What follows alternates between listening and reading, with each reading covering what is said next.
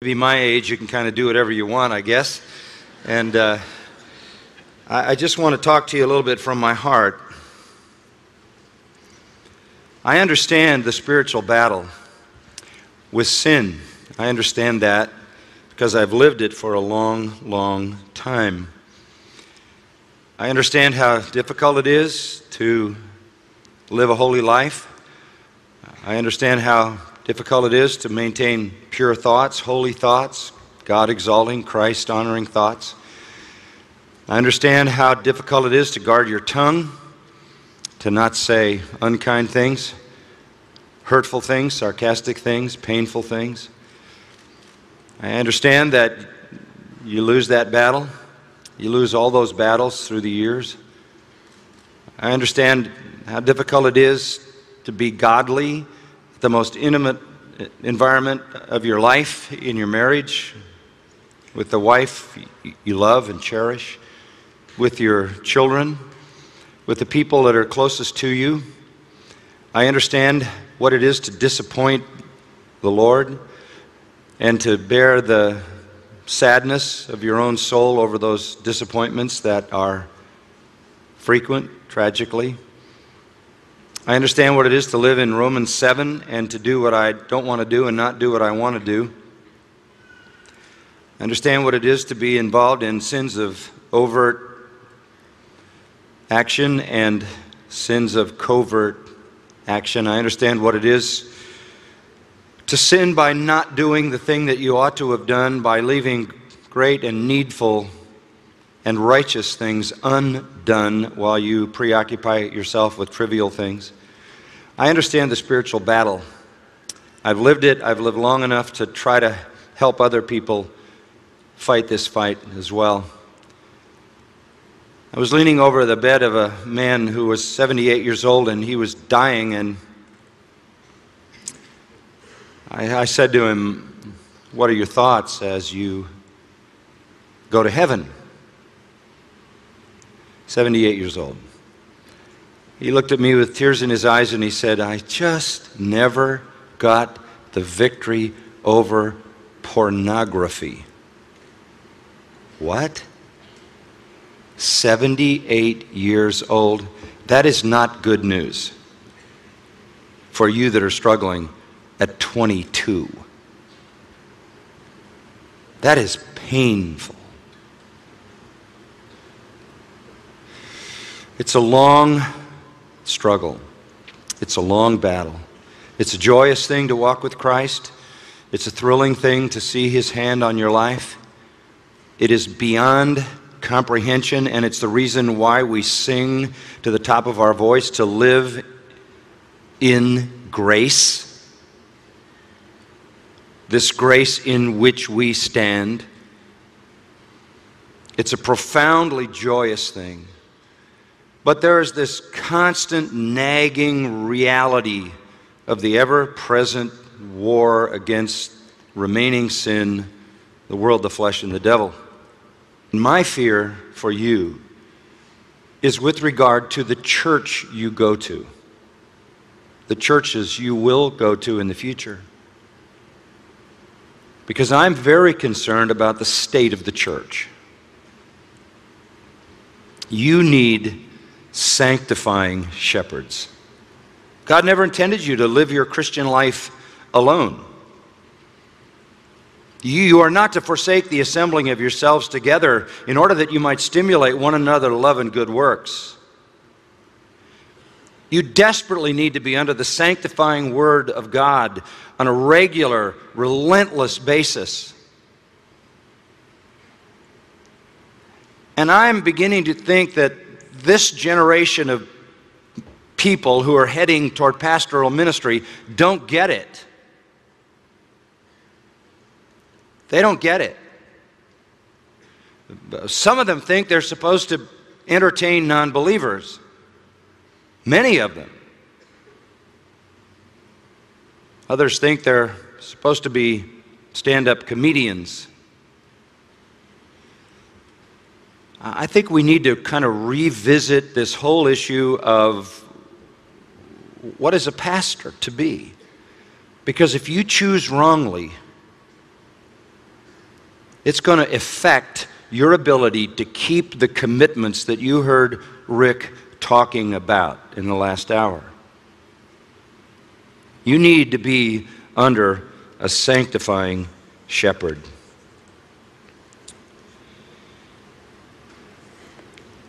Open your Bible to 1 Peter chapter 5, and let me just talk about this passage to begin with. I think we all understand that there are an awful lot of pastoral paradigms floating around. One of the bizarre things that's happened in our world is the proliferation of independent churches. It is, on the one hand, a wonderful thing because there needed to be a break from old-line denominationalism, which had gone horribly wrong, liberal, and preaching damning messages rather than saving ones. We understand that. We understand the reason why there are so many independent churches, but independent churches are troubling for a number of reasons, one of which is they have independent pastors who answer to nobody. There's no outside controlling power. There's no superior group of mature, godly, experienced leaders who hold them accountable. It's a freewheeling, entrepreneurial kind of environment. And in that kind of environment, every man can do whatever he wants to do. It's sort of like the badge of your suitability for ministry and your accomplishment is just how different you can be. There's a certain scorn for the past, a certain disdain for tradition. Churches are struggling. Somebody starts a church with that kind of mentality that doesn't go the way they want it to go. They leave, and the church has no clue where to go from there. What kind of pastor do they want? And churches are paralyzed trying to pick from the myriad of options, not only people, but styles. And I think we just need to go back to the very basic question: what is a pastor supposed to do? What is a pastor called to do? 1 Peter chapter 5, verse 1, therefore I exhort the elders among you, elders, pastors, same thing. I exhort the elders among you as your fellow elder and witness of the sufferings of Christ, which moves it out of the equality level to the superiority level. He is speaking as an apostle, not just an elder. A partaker also of the glory that is to be revealed. You remember he saw the transfigured Christ. And then verse 2. Here's what I want you to do. As a fellow elder, shepherd the flock of God among you. Or if you will, feed the flock of God among you. That's the mandate. That's what pastors do. Feed the flock of God. We are not called to the culture. We're not called to revolutionize the neighborhood. We're not called to change the city as such. That's an indirect effect. We're called to the redeemed. We're called to the elect. We're called to the flock of God. Maybe just kind of looking a little bit at the analogy. If God has sheep and says to me, MacArthur, take care of my sheep, and you'll be accountable for how well you do. Hebrews 13:17 says, we will be held accountable for how we care for the sheep, the flock of God. I have been gifted by the Holy Spirit. I have been prepared and trained by the church. I have been called by the Lord of the church, the great shepherd, and I have been given one task, and that is to shepherd the flock of God.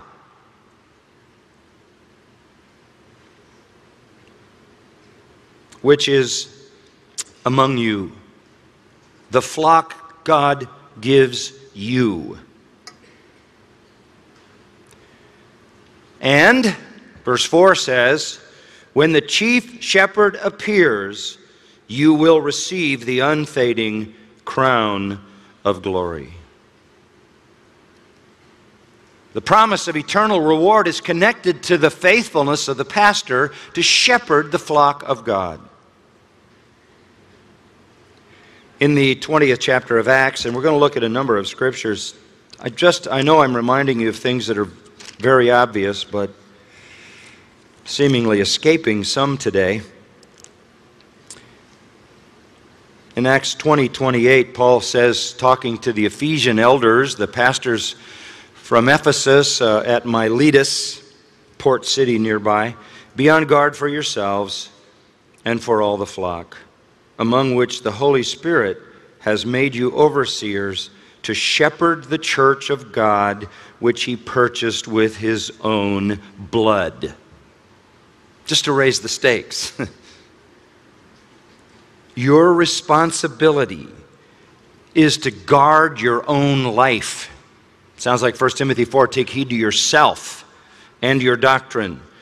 Guard your own life, the purity and sanctity of your own life, and guard the flock of God. That is what you have been called to do. The Holy Spirit has made you an overseer of the flock of God. And how precious is that flock? Purchased with his own blood. Part of it is protecting them. Paul says in verse 29, I know that after my departure, savage wolves will come in among you, not sparing the flock. And from among your own selves, men will arise, speaking perverse things to draw away the disciples after them. Part of shepherding the flock is a protection, the protection against those who come in from the outside and influence your flock. They may be pastors in another city. They may be television preachers. They may be radio preachers. They may be putting books, stuffing books into Christian bookstores to which your people are exposed. The outside influences that have the tendency to corrupt your congregation must be guarded against. You must be a protector of your people from all of those kind of destructive influences. And then, even from the inside, among your own selves, men will rise up. Perversity will show up inside your own church. And the first duty of a shepherd, of course, is to feed. The second duty of a shepherd is to guard. That's why verse 31 then says, be on the alert, remembering that night and day for a period of 3 years I didn't cease to admonish each one with tears. And now I commend you to God and to the word of his grace, which is able to build you up and to give you the inheritance among all those who are sanctified. In the process, he says, I coveted no man's silver, I coveted no man's gold. I don't do this for the money. Peter said the same thing, not for filthy lucre. But I am the feeder of the flock, and I am the overseer of the flock, and I am the guardian and protector of the flock. And where are we trying to go? Turn to Ephesians chapter 4. Again, a very familiar portion of Scripture. One that is foundational and definitive in terms of how we understand ministry. Verse 11, he gave some apostles, some as prophets, some as evangelists, some as pastors and teachers or pastor teachers. What are we supposed to do? What is our responsibility? For the equipping of the saints. For the equipping of the saints. For the building up of the saints. For the work of the ministry, to the building up of the body of Christ, till we all attain to the unity of the faith and knowledge of the Son of God, to a mature man, to the measure of the stature which belongs to the fullness of Christ. You measure a man's ministry not by how many people he stuffed in the building, not by how many people he reaches. You measure the effectiveness of a man's ministry by how Christ-like his people are. That's the only measure. have they come to the measure of the stature of the fullness of Christ. And there's only one tool for this, and it is the Word of God.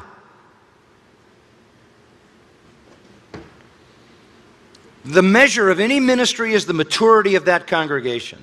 That in itself says that ministry to the congregation that God has given you is a long-term experience. And the average pastor stays something like 2.5 years in a church. You think people who do that see manifestly in their congregation the measure of the stature of the fullness of Christ?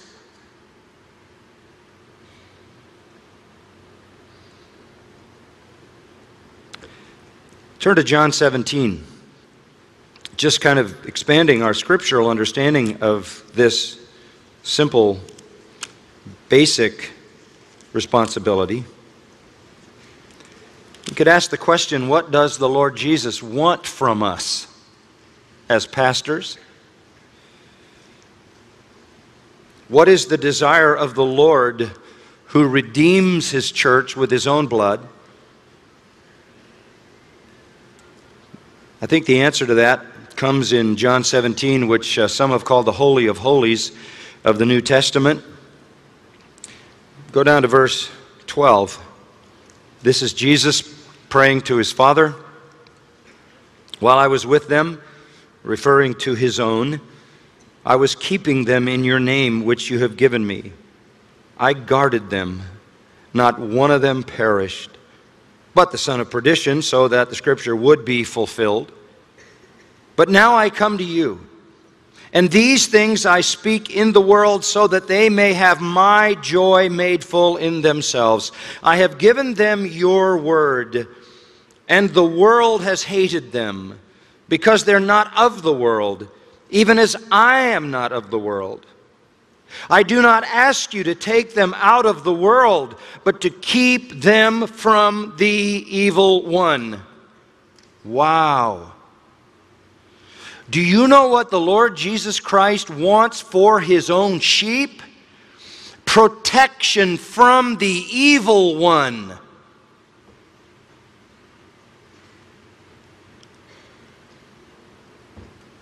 When Jesus taught His disciples to pray, He said, pray like this: lead us not into temptation, but deliver us from evil.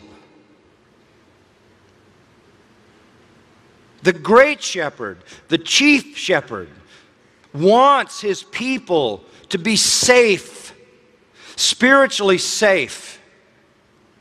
He wants for them holiness and virtue. In a word, He wants for them Christ-likeness. That's what He prayed. I do not ask you to take them out of the world, but to keep them from the evil one. They are not of the world, even as I am not of the world. And here's the culmination of His prayer for His own. Sanctify them in the truth. Your word is truth. That's the mandate. We are following the great shepherd as under-shepherds, and the great shepherd's desire is that his people would be sanctified. It means separated from sin, from Satan, by means of the Word.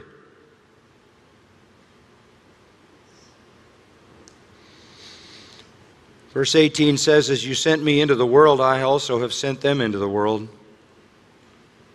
For their sakes I sanctify myself,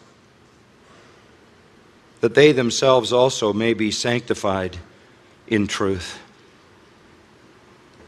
Jesus says, I have sanctified myself. He's the only person in the universe that can say that. We have to be sanctified by Him. He sanctified Himself. That is, He maintained His own perfection, His own holy perfection, in order that we might be sanctified. He prays for our sanctification. He works for our sanctification. He intercedes for our sanctification.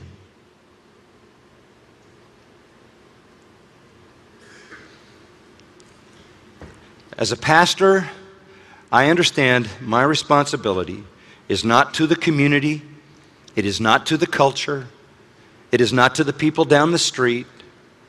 I'm not supposed to be entertaining to them, clever enough to suck them in. I'm not going to redefine the church so that non-believers are happy and content and enjoying it.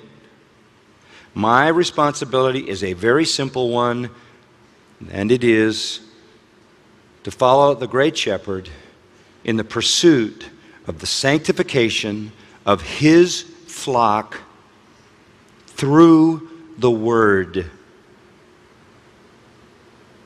It's my mandate. And my reward will be based on faithfulness to that, or my lack of reward will be based on unfaithfulness to that. The church is a worshiping people. And the ultimate essence of worship is obedience. We're not just trying to conduct worship on a Sunday. We're endeavoring to produce a sanctified life, which is a worshiping life, and that worship manifests itself primarily in consistent obedience. Jesus said, I sanctify myself. What do you think He meant by that? Well, sanctification is conformity to the will of God, and that was true of Christ, was it not? I only do what the Father tells me to do.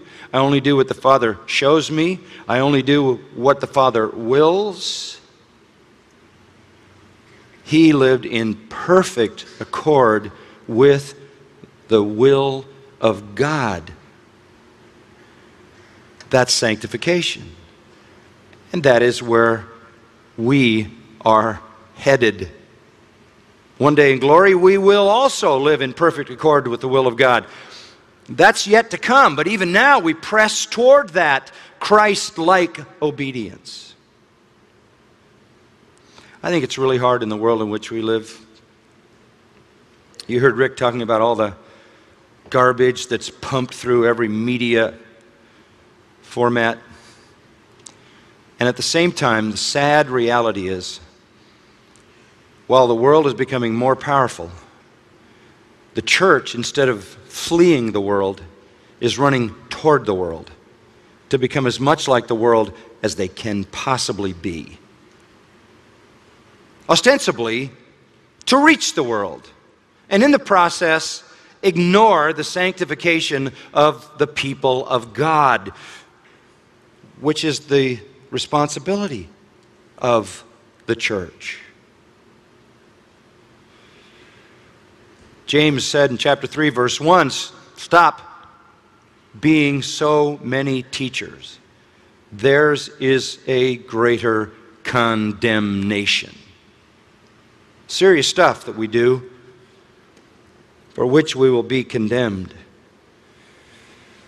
Now, what I'm saying is we need to refocus on the obvious. We need to refocus on God's people. Let me give you another obvious comment. The Bible was written for believers. Surprising? The Bible was written for believers. Maybe you never thought about that. The Bible was not written for non-believers. So, what happens when you decide that your church is going to be designed to reach non-believers? The next thing is to say, well, we can't do Bible exposition. They don't like it. They don't want to hear it. And if we're going to reach them, we got to do something different. We've got to find their kind of style. We've got to find their kind of music. And we got to find a kind of message that they can connect with, because they certainly can't connect with an hour-long exposition of the Bible. And you know what? They are absolutely right. The Scripture is for believers. The Scripture is for regenerate people. It is for the elect. It is for the redeemed. We preach the Word to Christians. I think a helpful section of Scripture when you think about the fact that the Bible is written for believers. You're all familiar, I know, with this. Verse 14, a natural man does not accept the things of the Spirit of God. And if there's anything of the Spirit of God, it's the Scripture, since He is the author. In fact, the things of the Spirit of God are foolishness to him. He cannot understand them because they are spiritually appraised, and he is spiritually dead. But the chapter ends, we have the mind of Christ. The only person who is going to understand the mind of Christ, and by the way, the mind of Christ is simply the Bible. This tells us exactly how Christ thinks, exactly how God thinks. We have it, we get it, we understand it, because we are spiritual, and he who is spiritual appraises all things. You can't teach the Bible to non-believers. They will reject it. And so what does the church do? In its effort to make unbelievers content with the church, it eliminates what the people of God need in a time when the sewage out of the world is drowning the people of God, and they get no help from their shepherds. I want you to look at John 8. I know there's a lot of scripture in this, but can you think of anything better than that?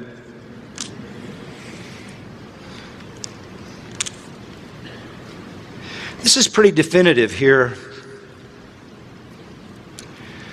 You know, I've been preaching through the Gospels for much of my ministry life. I've been preaching at Grace Church for over 40 years.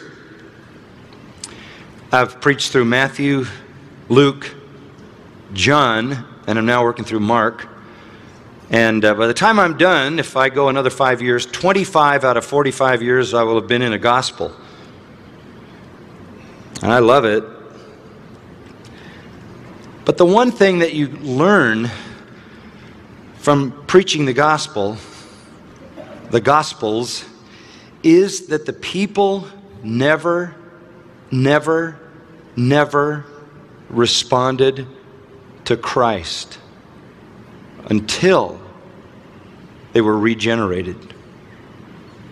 Now remember, Jesus is the greatest teacher who ever lived, the greatest preacher who ever lived. They said about him, never a man spoke like this man. If anybody could pull it off with the non-believers, he could. If anybody knew the hot buttons, wow, he even said he needed not anybody to tell him what was in the heart of a man, because he knew what was in the heart of a man, because he was omniscient.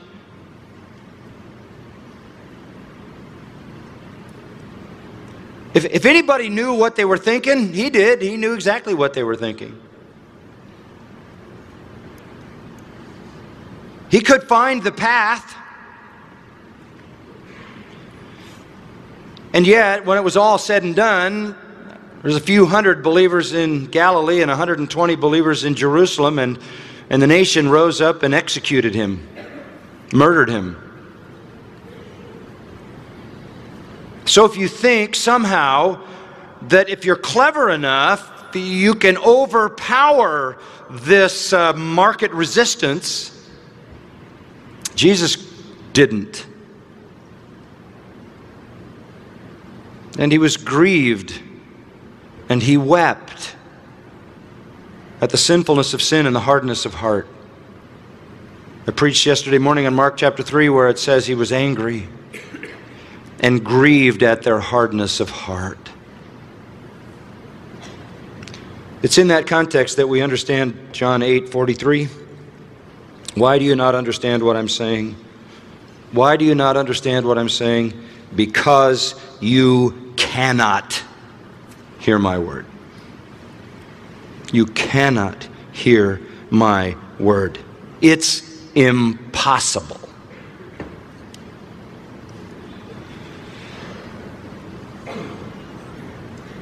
You are of your father, the devil, and you want to do the desires of your father. He was a murderer from the beginning and doesn't stand in the truth because there is no truth in him. And you're connected to him spiritually. Whenever he speaks a lie, he speaks from his own nature. For he's a liar and the father of lies, and you're just like him, implied verse 45. Because I speak the truth, you don't believe me. What an amazing statement. It's because I speak the truth that you don't believe.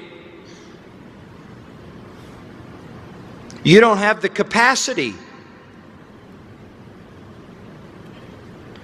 Verse 46, which one of you convicts me of sin if I speak truth? Why do you not believe me? He who is of God hears the words of God. For this reason you do not hear them, because you're not of God. Folks, you cannot teach the Scripture to non-believers. And when the Bible says, preach the word, preach the word, preach the word, it is talking about the responsibility that we have to feed the flock of God so that the word will sanctify them. You say, what about evangelism? What about evangelism? Believe me, the power of evangelism comes from holy, transformed lives lived out in the world, and the proclamation of the glorious reason for that transformation, the gospel of Jesus Christ coming out of the lips of credible lives.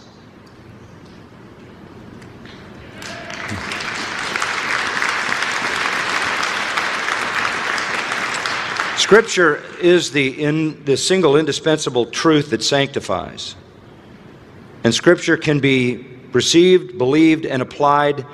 Jesus is saying here, only by the true church. Outside the church, it is resented, it is hated. Now, let me just help you to think this through a little bit. Why is there such resistance to the Word of God? Why is it so strongly and so universally opposed? Answer, because non-Christians by nature, like Satan, non-Christians by nature, by disposition, are hostile to divine truth. They're enemies of God, Paul calls them. They're fully enemies of God, and therefore they are enemies of Scripture, which is the revelation of God, His person and His will.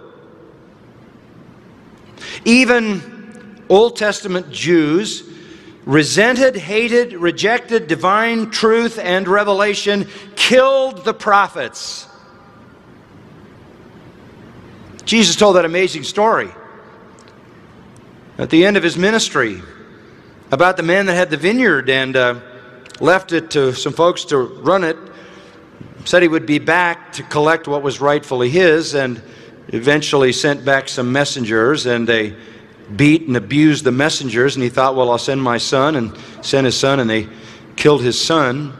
This is picturing Israel's treatment of the prophets and the Messiah. It was Jesus who said that the Pharisees really had on their hands, and all who followed them, the blood of all the prophets. Old Testament Jews slaughtering the prophets of God, indication of the hatred that even the people who were the guardians of divine revelation had for that revelation. There is a controlling, dominating, irresistible, sinful force in the fallen human heart that makes response to the Scripture unnatural and alien. And that remarkable statement, because I tell you the truth, you do not believe. You would believe if I lied to you. So, if you want to have a successful church full of non-believers, lie to them. But as soon as you start unpacking the truth, they'll bring you down or they'll be gone. No sense really trying to concoct a message to overpower that natural, sinful hostility. They are dead in trespasses and sin. They are blind. They are doubly blind, having been blinded by the god of this world. 2 Corinthians 4. Fallen man's thoughts naturally correspond to the thoughts of Satan, not of God. Now, even as believers, even as Christians, we have to face the reality that we have remaining sin. That there's still part of that fallenness very active in us. And it shows up in a persistent resentment toward Scripture. As a pastor of 40 years, I've seen people that I taught for 30 years fall into massive sins and iniquities. What went wrong? The persistent reality of remaining sin in the redeemed is still an ever-present animosity toward Scripture. So you keep preaching it, and you keep preaching it, and you keep calling them to a higher standard, and you say it a new way, in another way, in a fresh way, in a different way. If you've preached to the same people for 40 years, imagine that. It's like a death sentence for them. Come on, how about a little variety? And how are you going to get them to listen to you week after week after week, year after year, decade after decade? How do you get them to listen to you? You come at it in the magnificent variety in which the Scripture reveals the same truths in all the different passages and parts. And you come at it from all the facets and angles that the Scripture comes at it. And it comes, and even though it's familiar truth, it's fresh in its presentation. The battle never ends. Year after year after year.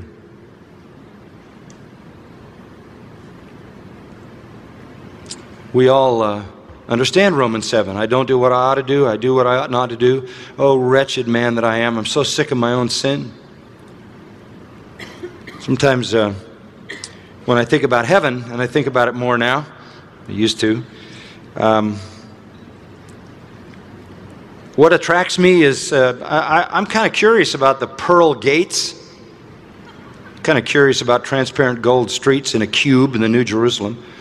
And I'd kind of like to see the Shekinah glory in full manifestation from the throne of God refracted through jeweled foundation stones. That sounds kind of wonderful. And I really do want to have a long conversation with Paul. And I assume he might be a little more available on a one-to-one basis than the Lord Jesus might be in heaven. But I'd like to have that conversation too. But you know what really appeals to me about heaven?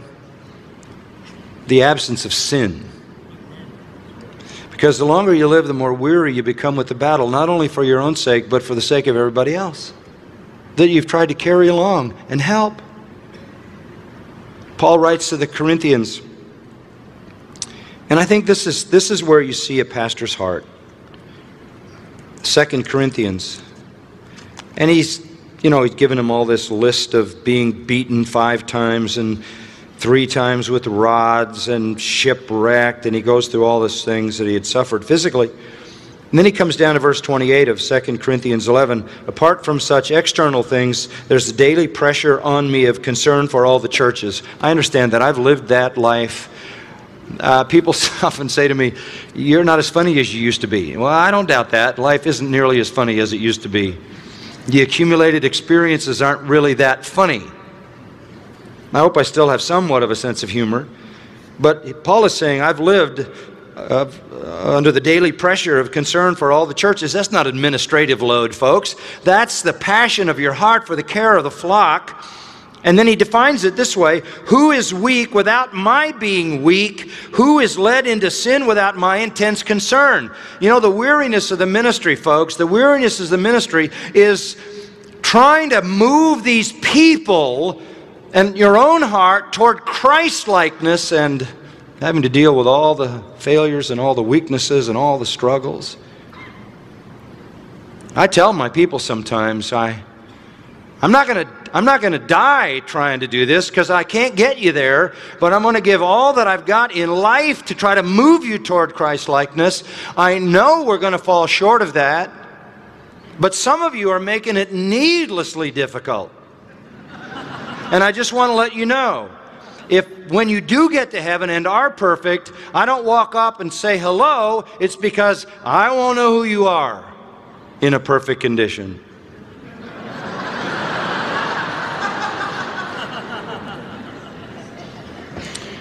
Paul's concern was the church, not the administration of the church, the holiness of the church.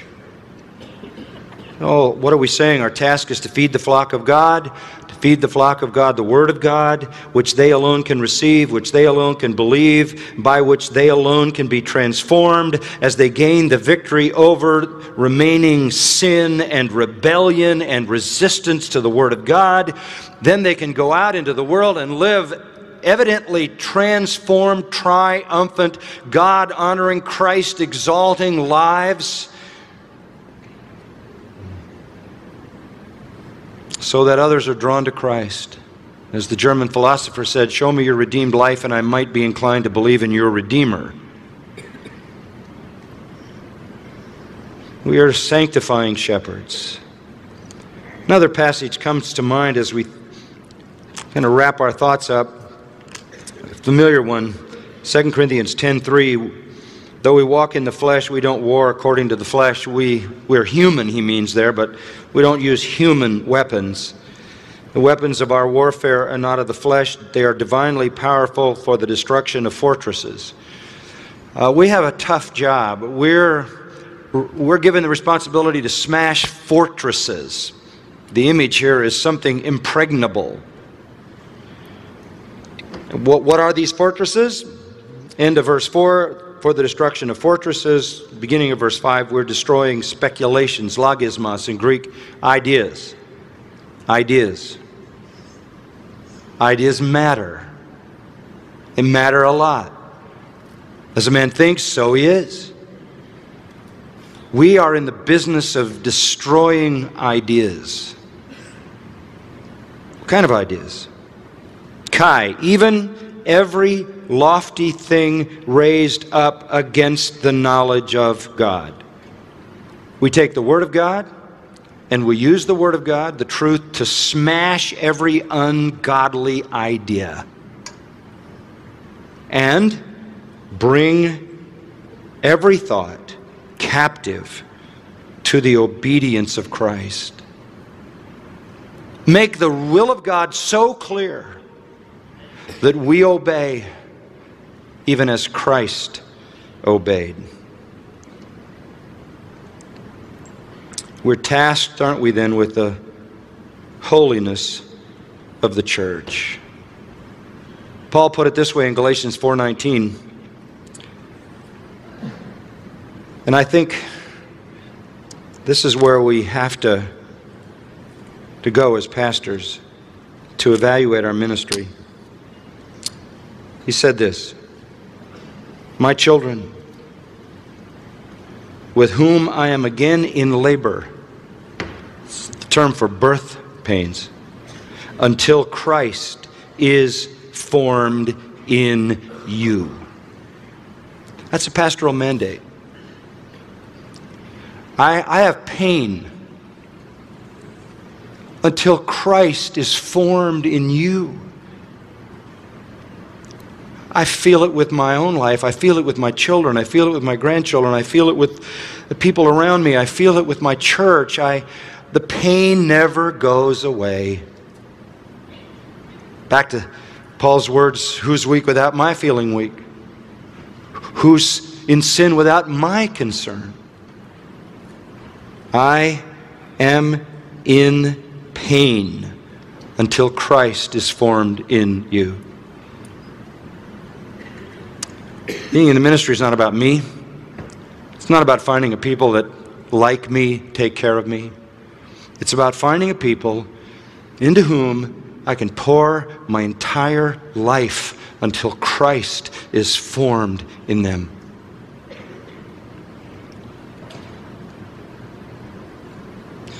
There's a strong negative here.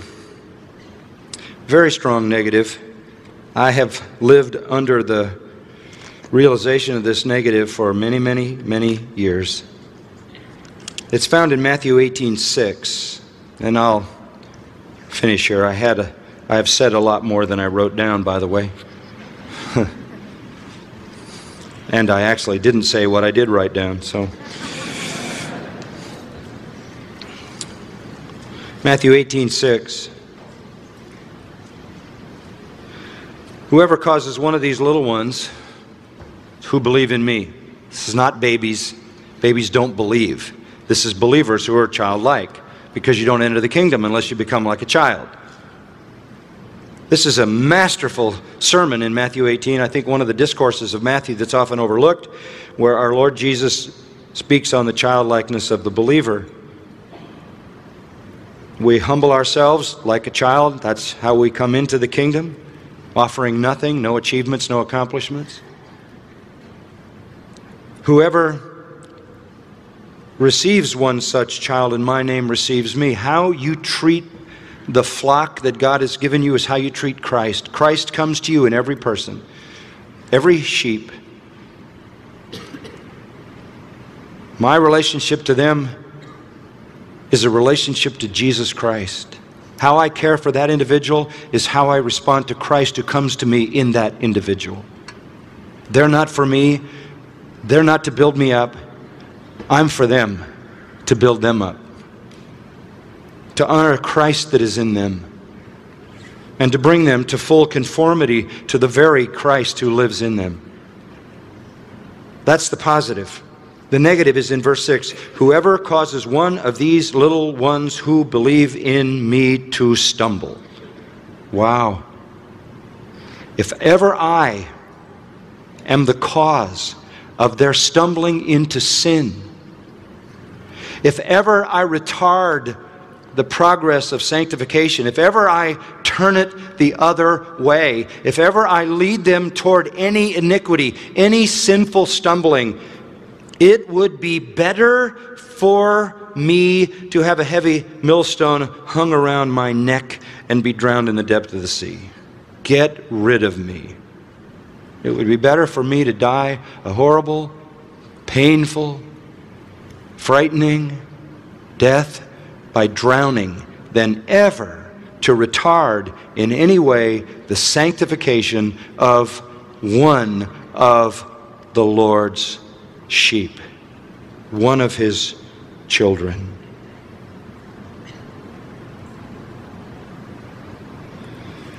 Spurgeon said this, I solemnly charge you, never be the means of leading another person into sin. If we sin alone, it's bad enough.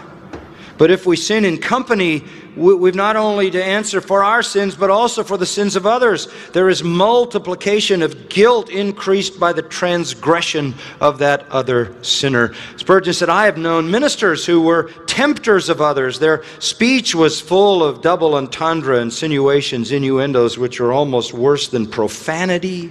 Such could defile a whole parish.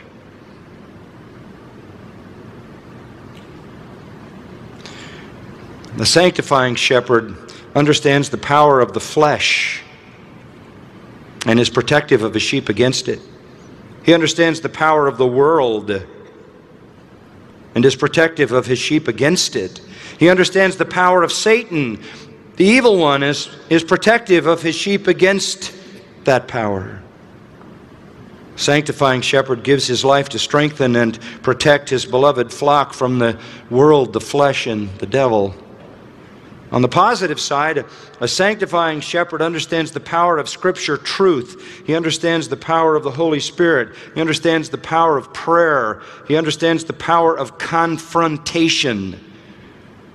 And he understands the power of example. Of example. Be followers of me as I am of Christ. Be an example to the flock so they can follow your faith.